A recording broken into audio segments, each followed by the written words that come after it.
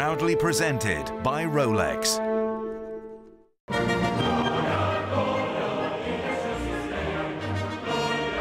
When you hear the name Puccini, the first thing you think about is opera, but his first major work was a church mass, the audacious and colourful Messa di Gloria. The London Symphony Orchestra and the London Chorus recently performed the piece in the capital's Barbican Centre, conducted by maestro Sir Antonio Pappano.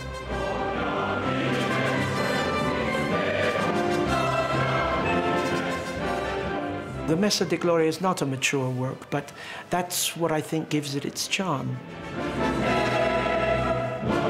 It's an early, very early effort of his, but it is undeniably Puccini.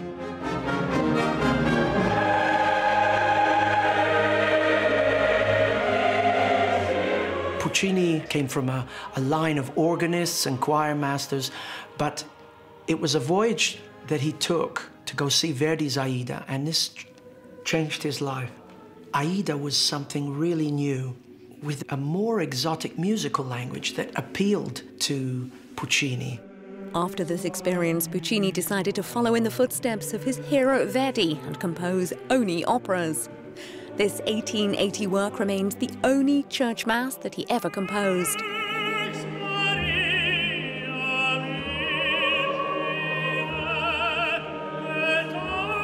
Dazzling tenor Benjamin Bernheim has a special bond with this youthful piece.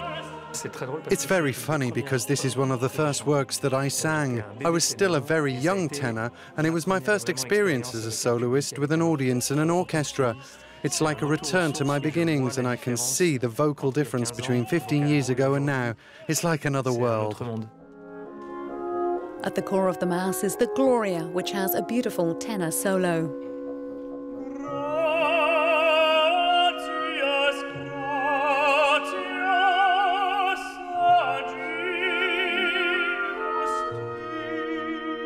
Would I say it's operatic? Not really.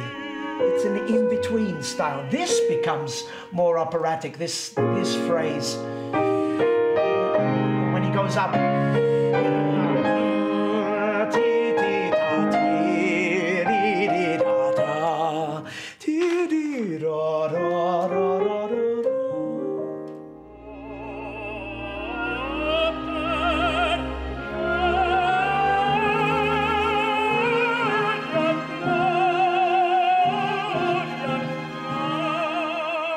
That's more operatic.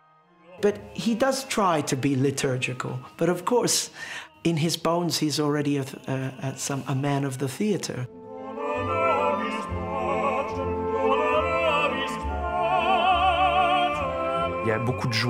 There is a lot of joy in this piece. We really try to sing it with as much delight as possible.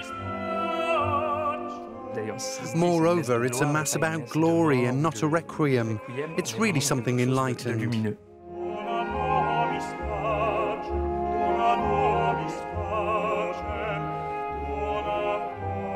It finishes with a sort of smile in the music. We expect that something's going to happen, and it's the end. It's really wonderful. It does seem to sort of float away, and I find that charming.